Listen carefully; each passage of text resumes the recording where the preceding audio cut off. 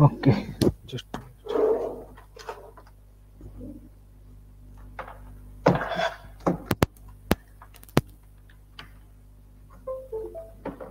yes. So we are starting with modes. Yes, yesterday we ended here, and we discussed the IoT deployments. Then design challenges we have seen in last lecture, and this was the slide. So what are modes? So this mode when in the IoE or WSN deployment that this chapter that we are studying. This wireless sensor network consists of a networked sensor objects are there, and in each is this each what you can say sensor is connected to a node, and node has got communication capacity, preferably wireless communication capability, and then this knows this what you can say these nodes will be communicating with maybe reader or gateway device through the defined protocol, and then this gateway device is through internet connected to your application.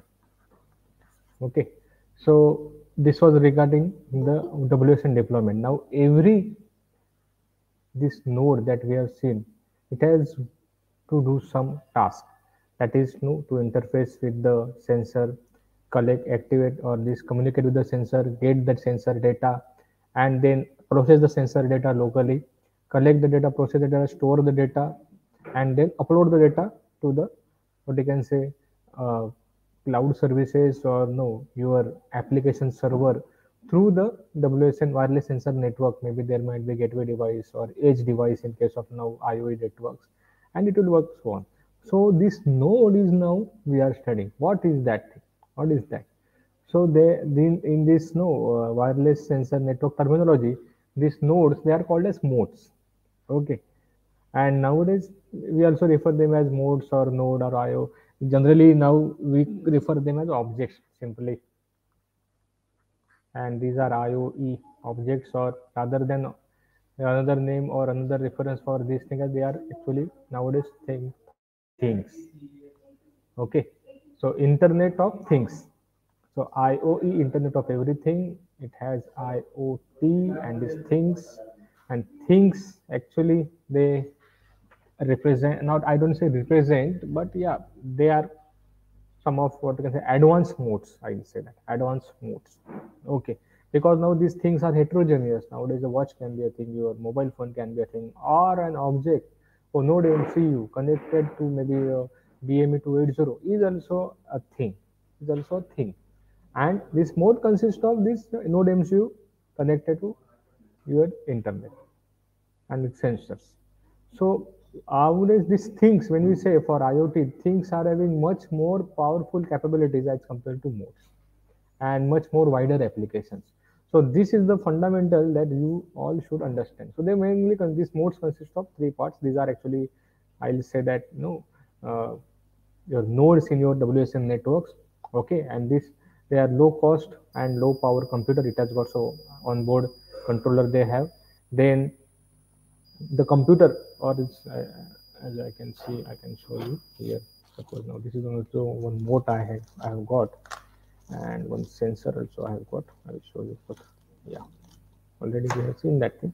So yes, so consists of low cost power and low power computer. So yes, here you can see this is the microcontroller having IO lines and wireless communication. So this is just one requirement it is satisfying, and this computer monitors one or more large sensors. Okay, the sensors may be for temperature, light, sound, position, acceleration, depending on your application.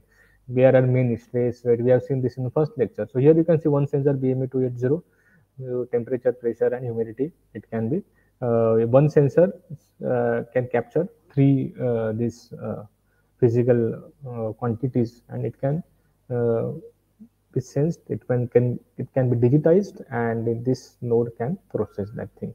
And then this computer connects to the outside world with a radio link. Okay, so we thought of this thing node MCU and this one sensor. You can see these two things. Now they actually build a mode. So precisely here you can see this board and everything, power supply is there, it is mounted. Now let us see this example of our mobile phone. This is also nowadays when we say IoE, this is also a thing in when this is considered. So The mode basically consists of a low cost and low power computer. It has got low computer, but it is not low cost or low power. Typically, actually, low power can be seen because this has got portable battery power supply, and it has got computer which is much more powerful. But yes, portable things is there. Then it has got monitor. The computer monitors one or more sensors. So now this typical mobile phone, they have got this light sensor, camera sensors are there, then gyrometers are there, voice this speaker is there. Then this some mobile phone they have no this fingerprint sensor is also there. This mobile phone. Then light sensor means incident light sensor is there. Touch sensors are there here, you can say. Then position sensors are there, XYZ position sensor. So accelerometer is also there inside this mobile phone. So and then this computer connects to the outside world with a radio link. Obviously this has got its own modem, 4G 5G modem is there, and it can communicate with the external world through my application server. I can design and run the application here. So yes, this is also a mode, but now it is much more than a mode. It has got no okay, low. It has not got any low power computer. It has got very high power computer, and it has got very high bandwidth link. Because of that thing, it can do lots of things. So now when we say IoE concept is there, so these modes, they have emerged as things. So your mobile phone can be thought of more of a thing. Okay, more of a thing. Your node MCU also is a more of a thing, because as compared that modes that we'll see now in the coming slides, these modes will be much more, what I can say, or this is as I told you now, this concept is of more relevant to this, sorry, more relevant to WSN. But when we say this IoE, these modes are thing, and they are much more powerful, because not because not because that they are powerful, because they are, because of this VLSI technology and this no advanced electronics systems and design. We can what I can say, have more compute power as in the small size. So here that's why here you can see this node MCU, or even not this thing. Here you can see this Raspberry Pi. So Raspberry Pi has got own operating. You have to install operating system. Then it may be powered up with those separate power supply. Then display can be attached, and then IO lines are there, can be seen here on the IO lines. Then wireless communication capacity is there. Wired communication capacity is there. So and then this can monitor sensor. This can be connected to internet. This can act as edge device, and uh, lots of devices can be connected, and it can do also lots of things. So this is a mode also, this is a thing also, more of the thing. So when we say this mode concept purely, then one closest example that we have is this node MCU or this no Arduino. They are now more or less of that thing. Additionally, things may be required is that they should have their own portable power supply that can be anytime arranged. Okay, so yes, these are the modes. So what they have now, this is a typical block diagram. Simplest one I have two more, one or couple of more. They are there. So this is first one. So we are having this microcontroller. So in case of this your node MCU, we are having the 8266 microcontroller is there, and then there is power source, which is maybe you can connect external power supply of 3.3 volt to 5 volt power supply you can connect. Then it has got internal memory, and as well as external memory you can connect. In case of node MCU, as of now, directly you cannot connect external memory, but onboard RAM or onboard storage ROM, you can use that thing for local processing purpose. Then it has got its own ADC, yes, and then sensor 1, sensor 2, depending on your node, you can connect. So if I say that BMA280, though that can be one sensor, then DHT11 can be other sensor. Like this thing, you can go on adding the sensors, so that depending on your application you can send it. And transceiver is there. So here typically this node MCU chip, I can see the chip which is Wi-Fi chip, and this can be this is a 2.4 gigahertz compatible, 802.11h compatible is there. I can see here 802.11h compatible transceiver can be seen here, and that can communicate to wireless network, on the wireless network with this 802.11h capabilities, and it is having frequency band 2.4 gigahertz. So that transmit, it will transmit and receive or communicate to the wireless network using this transceiver. So these are the typical functionality. Exactly things can be seen here. Only thing that is not here is the sensor. But yes, now sensors are available here. You can see. So if these two things together, yes, this is the typical thing. Yeah. One more I have here. You can say Atmega 1281. This is a microcontroller, and this is quite no the one now that I am showing this thing on camera. That is latest one. This is quite older diagram. So this modes used to means I almost know. I'll say that 10 to 15 years back. That time this node MC was not there, so they to build WSNs, so they use this 8 mega, then infrared receiver is there, then ADCs, then light sensor, pipe radiant temperature sensor, then actuator is there. So power through that it could connect to power supply or external entities which can perform this. We have seen this actuator. So like here you can connect the stepper motor on this angle or digital lines, same thing. Then accelerometer sensor, humidity and temperature sensor. Then here external RAM, this flash RAM is there, flash ROM is there, external memory that is said here. So Zigbee transceiver is there. So Zigbee is a protocol, and it is used for wireless communication kind of thing, wired communication kind of thing. So this Zigbee transceiver is there. So on the Zigbee communication line, you can this mode can communicate. So it has got transceiver, analog to digital converter, actuators for sensors, meter interfacing, then data storage processing. Here we are having this management unit, that is your MCU microcontroller, 8 mega microcontroller and communication unit. So similar one. So this modes. Now I don't have any mode. I showed you this node MCU and power source obviously. So here portable things are there. So power source has to be on board. So definitely yes, you can connect a power bank to this node MCU, and very well it can be driven in a portable manner. So one example for this is Mica 2 mode. This is one name. So maybe in the exam they ask what are modes, give some example with their capacities and their typical construct, what you can say, details. So this mic at that time these people use and used to purchase this thing. And one more thing I will just mention that thing here is that here you can see the sensors. No, they are on board. Here you can see different kind of sensors are there, sensors and actuators. They are on board. So more or less, no flexibility is not that much, but here because of this I'll say the discrete design of this node MCU based ecosystem you are having this. So I'll just tell you here. You can see now this one thing on camera I'll show you. This is node MCU, this is the board. So now this node MCU connected board is there, so I can just this node MCU I can put it here. I can mount this thing on this board. Okay, it is mounted. Then these are the IO lines, power supply. This is another power supply. So I can connect now various sensor here, and I can build highly custom application using this board. So we are talking about now latest things. So what you can see here, it is the less flexible, here you can say, or less customizable. Less customizable things are there. But yes, yeah, this is the example of mode. So it is kind of a bundle thing. And in a bundle of Mica 2, what you will get? You are going to get this thing. This motor sold by this Crossbow, were originally developed at the University of California. Okay, and this Mica 2 modes are based on the Atmega 128. This AVR microprocessor run tiny OS. They are having even this what you can say, this Node MCU or this Arduino Uno. They have very small bootstrap loaders. Okay, they will just boot up the things and very basic. They don't have technically OS or very small footprint of OS.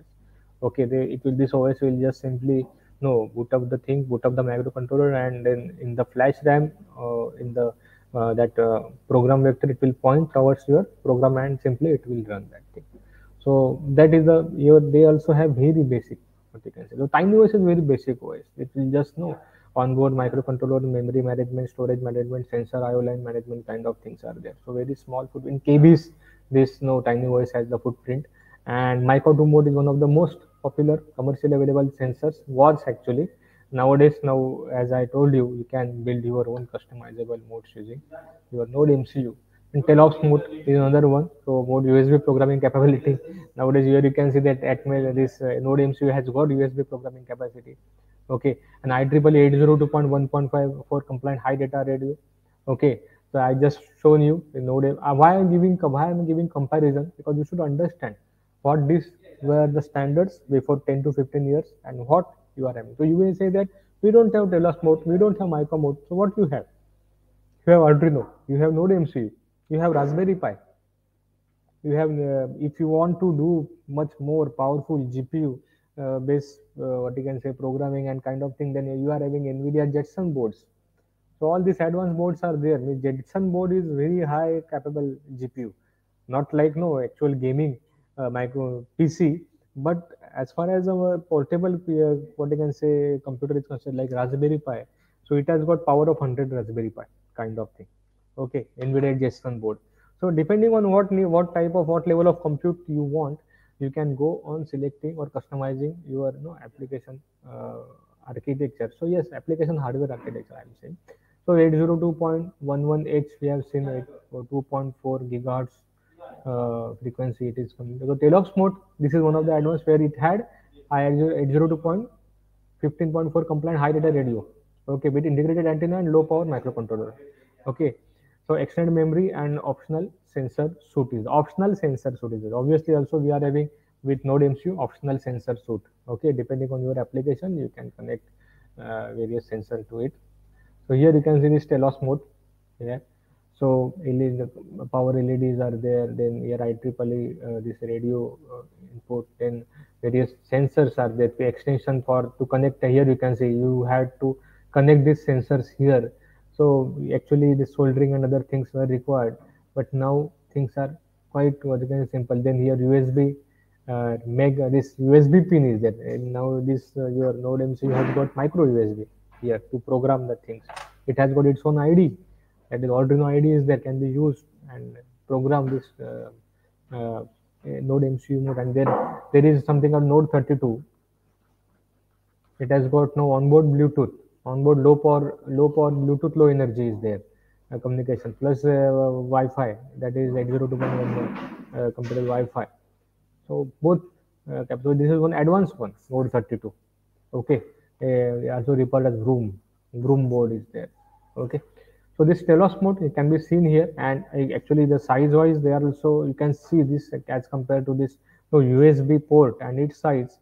You can think of the how much big is there. It is almost here width is 5 centimeter by almost 10 centimeter approximately. You can see the width, and here at 1 cm thickness minimum. And this is another example of telos mode.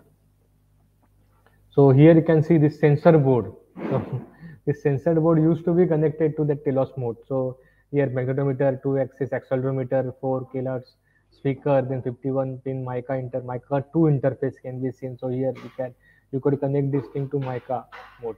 Well, I will show you this Mica picture maybe in the next. Today I don't have maybe. Yeah. So on these lines we could connect these sensors and light and temperature sensor, microphone. So nowadays you can simply connect this no speaker or magnetometer sensor separately. Sensor boards are like here you can see this BME 280 sensor is a humidity pressure temperature sensor, and using this IO lines I can connect this thing to the serial lines of this Node MCU or Arduino or Raspberry Pi, and I can simply go on reading the data. Simply go on reading the data. So this nowadays this technology is almost what you can say Motes technology outdated, and it has become discrete one. Discrete in the sense that now all this typical depending on your need, you don't need to buy the full board. Rather you can buy individual sensors and reduce the cost. That is kind of thing. Okay, so another example of sensor board. So here it has got mainly GPS functionality. Boards are there, GPS module is there. Nowadays we get have separate GPS module. So here you can see this hardware setup overview. So these modes can be seen here. Here 1, 2, 3 modes are there. Then this laptop is connected to this communication interface Wi-Fi, and these modes are traveling. And here you can see the sensor that data reading. So quite old. I had this laptop just for you, exactly same one I had IBM ThinkPad. uh, when 2007 I purchased that laptop. So that time, this this is the deployment. That is this is the typical WSN setup. This is a typical WSN setup. Now in your mini project, you can have multiple node MCU for no smart home or kind of thing. That is a WSN setup. The smart home, these wireless sensor nodes, they are communicating with the your central your device like Raspberry Pi or your mobile phone. Or last time I remember that one student had the smart parking system, and then multiple slots were controlled by this multiple node MCU, and they were centrally managed by the computer and mobile application, and that was a smart system. Yeah. So programming boards optional are there. Here you can see that MIB 520 board. So it has got uh, this RS serial interface, and using that serial interface, we could actually connect this. Here you can see this programming board can be seen here, and this programming board. Yeah. So functional layers are there. So in your normal your computer networks, we are having seven layers, seven OSI layers are there. No? APST, NDP, application presentation session, then transport, uh, network data link, network data link, and physical. So like this thing, these layers are there. Seven OSI layers. In case of this WSN, these layers are.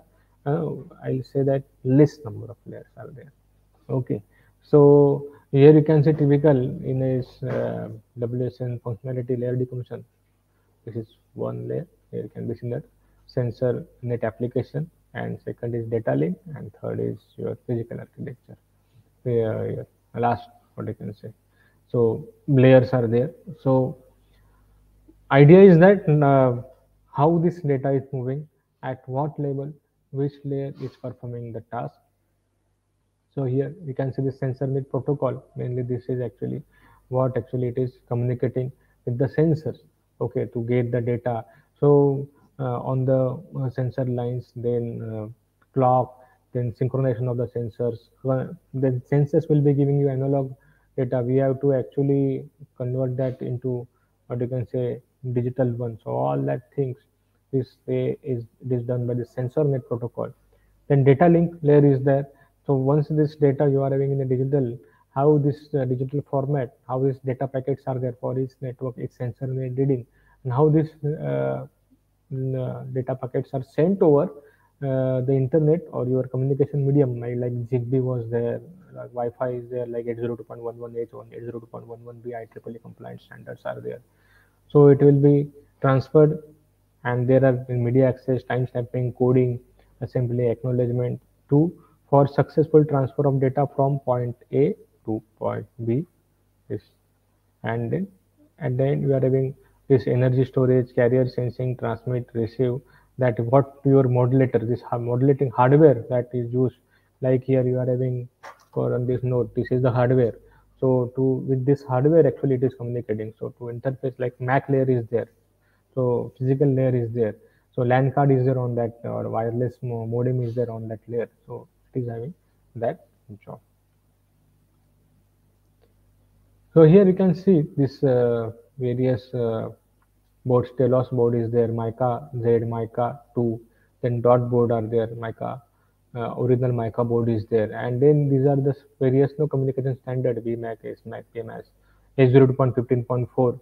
This they are using this communication standard, com standard, for what they can say sending, downloading and uploading the data to rest. So generally these boards they use the push kind of thing, or publish the packets. Nowadays we are having in case of our latest IoE deployments, we are having this MQTT protocol, we are having the COAP, constant application protocol, which will be doing the job, which we are going to see this in this module only.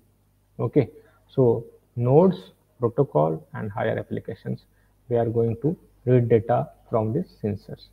So here we'll stop because now this is another concept, that is the 8266 block diagram is there, ESP8266. We'll see this thing in our next lecture. Again, I will add today only to this slide that node 32 also possible. So that is latest one, content beyond syllabus we'll discuss, so that you will have an idea how this have evolved nowadays for your practical use, how these things are there, we'll see. Okay, so let me stop.